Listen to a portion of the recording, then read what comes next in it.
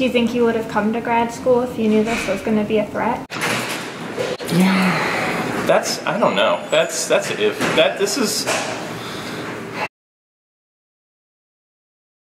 So grad students are the engine of scientific discovery, without a doubt. In order to keep the United States in its place as a leader of scientific innovation in the world, we have to have creative, innovative, driven graduate students in our laboratories. The recently proposed tax bill, or the Tax Cuts and Jobs Act, is a major threat to graduate education and science. House of Representatives passed a tax bill that would cut graduate tuition waivers, meaning it would tax our free tuition.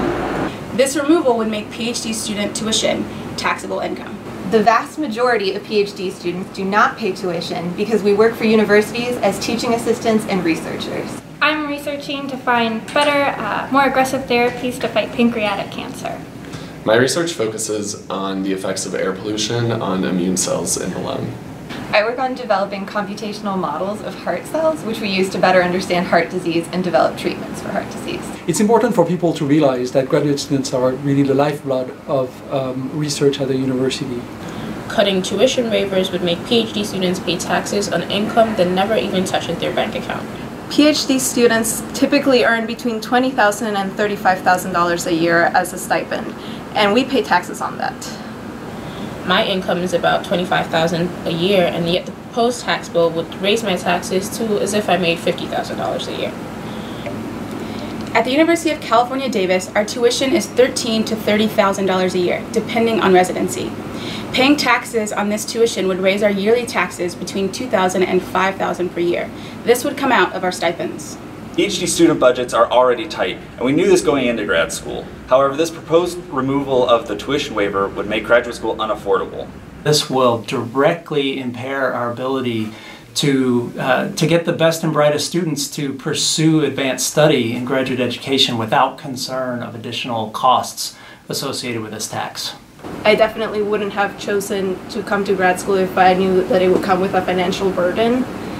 I would probably not have gone to grad school if I knew that I would have to pay taxes on money that I didn't see, because there would be no way for me to afford it. It's such a significant impact on my life financially that I'm not necessarily sure if I would be able to stay or continue my studies. But I know that it would really reduce a lot of people's ability to come, and I believe that grad school should be as inclusive as possible. I'm not married, I don't have kids, I don't own a house, but if this tax plan goes through, I think that would put a lot of other parts of my life on hold. The Senate version of the tax reform bill does not include the removal of tuition waivers, and we are thankful for that. However, negotiations over the final bill would require a decision on tuition waivers. There is still time to act. The bill has not been voted on yet. It still needs to go through reconciliation between the House and the Senate. So it is important to get the word out for everyone to talk to their friends, to their families, so that we can inform our lawmakers about the additional burden that this type of bill would represent on our graduate students.